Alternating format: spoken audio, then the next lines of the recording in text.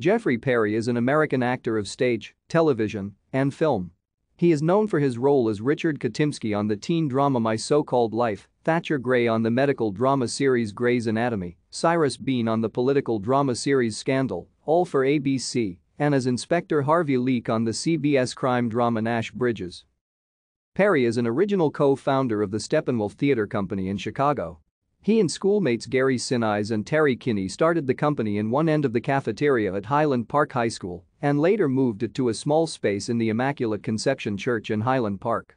It has since grown into a notable national theater company whose alumni include John Malkovich, John Mahoney, and Joan Allen. Perry remains an executive artistic director along with co-founders Kinney and Sinise. After spending nearly 2 decades with Steppenwolf, Perry moved to Los Angeles in 1987 to pursue film and television work. Perry perhaps is best known as San Francisco Police Department Inspector Harvey Leek on the CBS police drama series Nash Bridges. Thank you for watching. Like and subscribe if you would like to view more of our videos. Have a nice day.